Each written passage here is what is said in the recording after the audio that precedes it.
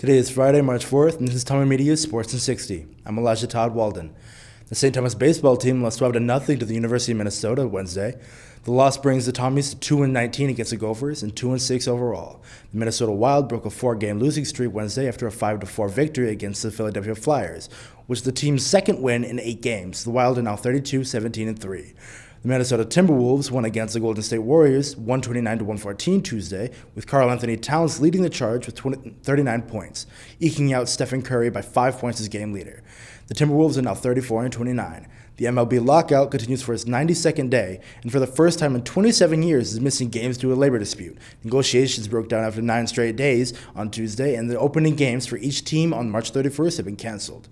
For TommyMedia.com, I'm Elijah Todd-Walden.